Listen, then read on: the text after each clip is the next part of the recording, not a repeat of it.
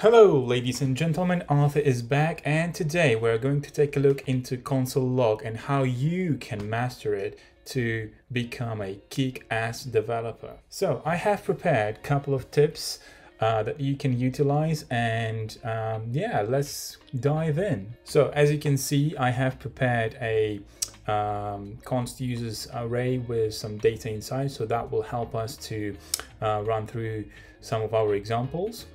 And yeah, I suggest we dive in. So the first tip is basics of the basics, and I suggest we not stop for too long on it, but let's quickly dive into this one. And as you can see, this is console.log, info, warning, error, and you may know already about all of them, but it's all about printing data, and the only difference is how they are looking in your console. So if I go to my console over here, and if I don't forget to save my file and refresh this page, you will see the result.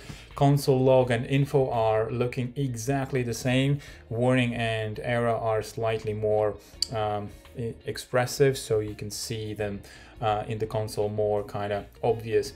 The only difference is basically the style. That's pretty much it. I think console warning and error gives you a little bit of context, but it's not much really. In general, it's pretty much the same thing.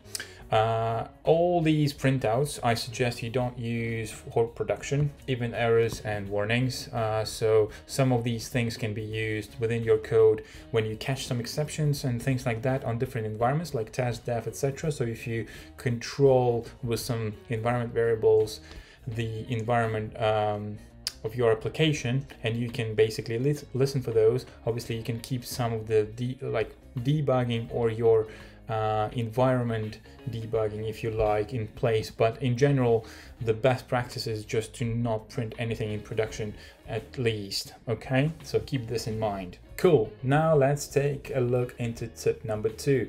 So this one is very interesting because you may not know about it. So have you ever wondered how to know how long a piece of code that you have created or you're debugging is taking to run? So how many seconds, milliseconds, etc. So for example, you have an idea that something is not right with the piece of code, but you don't know really if that's exactly this part that takes ages, or you want to improve your code. For example, you've created a loop or a function and you want to see how long it takes to run it. So there is a very interesting console methods for this. So you can print out basically the time that it takes to run your code. So you have first method, which is console time, and you give it a name. So this string here will be the name for your console time. It will also print out in your console, but we will see this in a second. So basically you kind of wrap your code with the console time and console time end. They must be the same name, odd loop in this scenario. So it must be the same, otherwise you will have an error. So and I will run this example for you. Let's comment this code out so to not put too much noise in our console. So if we go back here and refresh, for whatever reasons this shit is still printing. I said JavaScript, you know, you never know what happens. Anyway, you can see that odd loop is taking less than 0.1 millisecond. And this is basically the time it takes to run this bit of code, so 1,000 iterations. And to prove that, if we add a couple of zeros, you will see that this time should increase. Yeah, so it's now 24 milliseconds, so it drastically kind of increased. So this is how you can debug how long it takes. And there are good practices, etc., that you can read about, how long it should take for your loops to run, blah, blah, blah, etc. One tip, extra tip on this one I want to give you is be very careful when you use this console time tracker, because I personally, in my own experience, found interesting behavior. It's not a bug, it's actually just a behavior. So as far as you are including any console methods or properties inside of the console time wrapper, so as you can see here in this example, if for example I want to Also, console logs some stuff inside of the console time and console time, and it drastically bumps the time of the execution. So you may be confused by that. So for example, if you're debugging and you also want to console time, it will bump your running time. So, and to prove that, I will show you that example. So console log I within time and time. So as you can see, previously it was taking 24 milliseconds. So if I now refresh, you will see that it's now 32 milliseconds, 31, 32, 31, 32. So plus 10 milliseconds just because of the console log. And if we remove this, you can see that it's again around 22, 25. So it bumps a lot of time into your execution if you use console log or any other console methods within your time kind of methods. So bear this in mind, because this is very important and it may really confuse you. All right, so I will comment this out to not put too much noise into our console again, and let's go to tip number 3.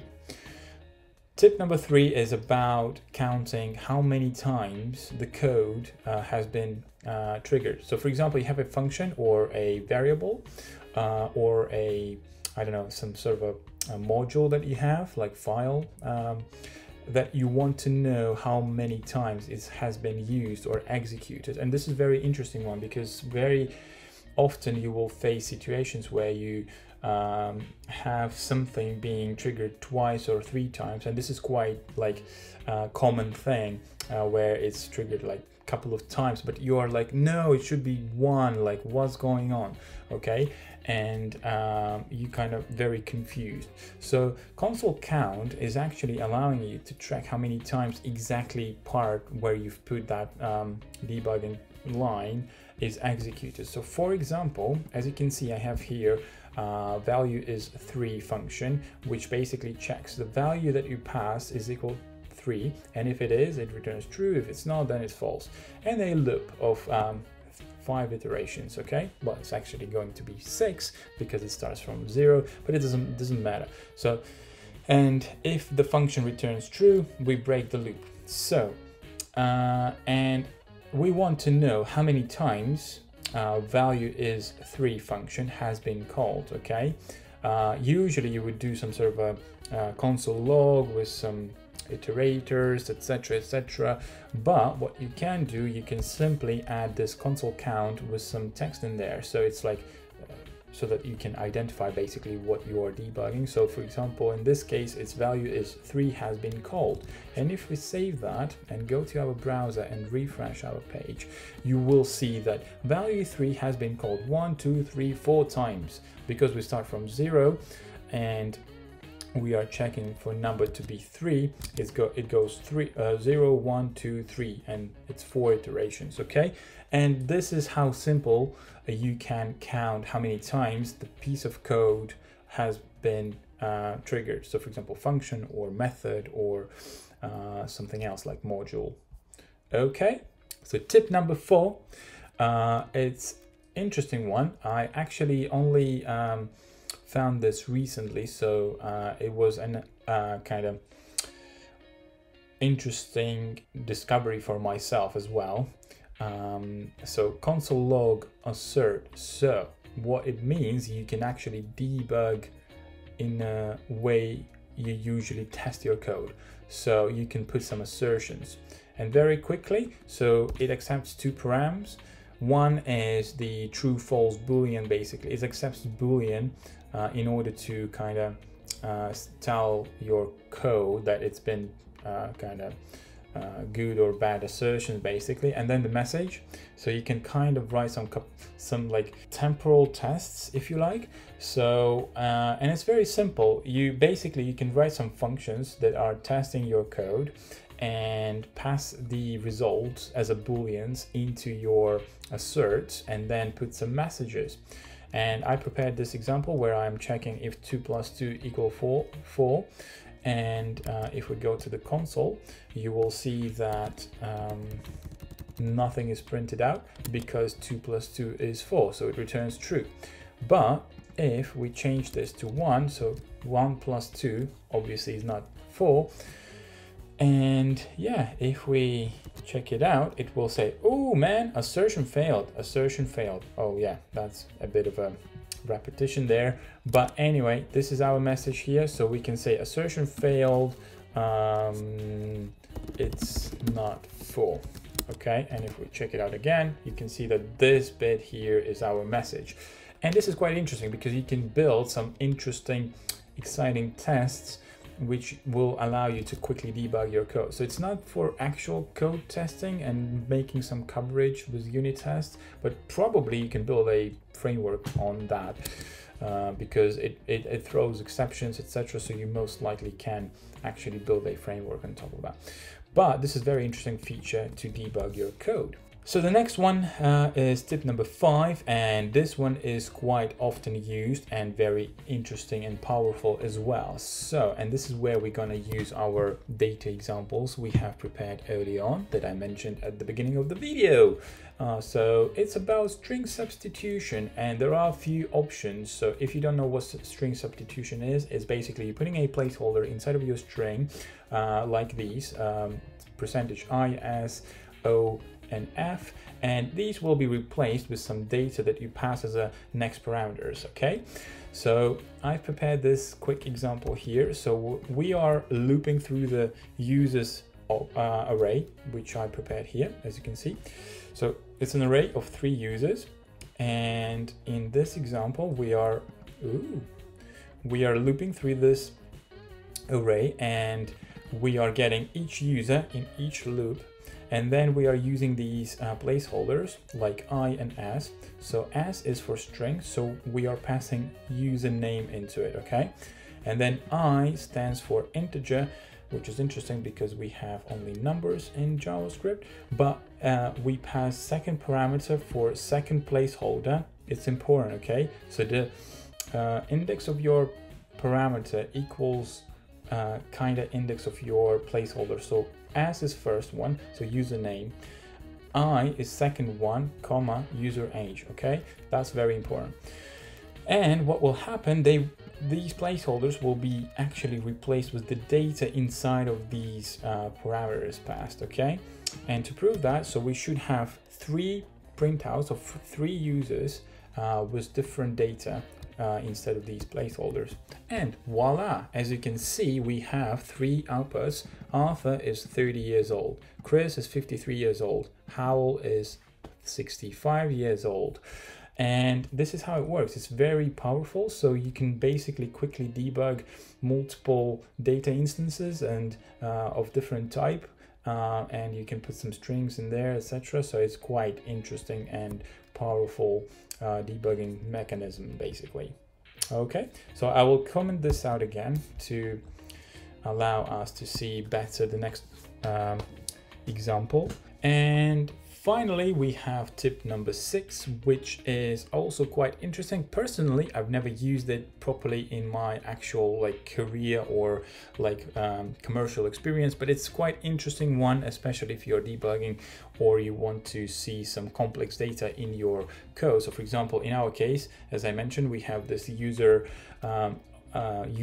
array with user objects inside, and what we can do, instead of printing it out with console.log as normal, where you will have to click and expand some params and see what's inside, etc, etc, what you can do, you can use console.table, though in this case you most likely will need to read a little bit of documentation about it to see what the structure is expected. So it may display your data a little bit incorrectly, well, in terms of how it will be aligned with columns, etc. But if you know how it works, so in case of this users array with user objects, for example, it's quite simple. It's basically accepting an array of things, and then you just print them out. So it looks like this. If we say that and refresh, you can see that we have a table of 3 users, and we have name column, age column. So it's an array, so each index key of the item is on the left, and like IDs basically. So this looks very similar to how you would get data from a SQL database, for example. And you can see that all the properties were converted into table headers, and all the data is then printed out with actually zebra as well. So you can see that every line is like darker, lighter, darker, lighter, so it's easier to read as well. And all the data is basically pushed under each column, which is named by the property the data was aligned to. And it's quite interesting. And you also have a normal printout. So this is what I mentioned as a console log debugging in a normal way. So you would have this. So you would need to expand and see like properties. It's okay. I usually use this method actually. So where you have just an array and you need to expand the extra data and see what's inside. But if you wish, you can use this very visual variant. It's very cool, especially if you want to show some data to a like product people, for example, who are not very familiar with JSONs, arrays, objects, etc. So you can just print out a quick data set in the table view, and it's pretty cool. So yeah, that's it basically. So that was the last tip. As usual, like, subscribe, and comment down below this video. If you have any suggestions for next videos, just don't be shy and post them in comments below. And see you in the next one. See ya.